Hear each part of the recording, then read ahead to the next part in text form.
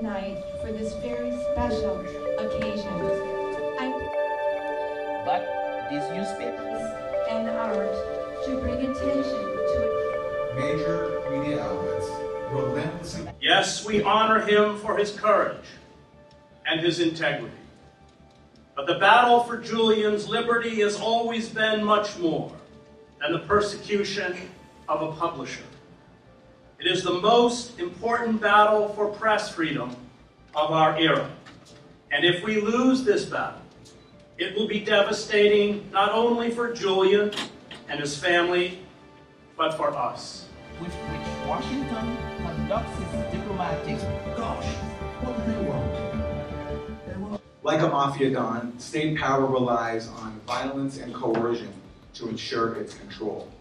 But in a nominally democratic society, our rulers must also invent malicious lies and sophisticated propaganda campaigns to manufacture the consent of the domestic populations who foot the bill.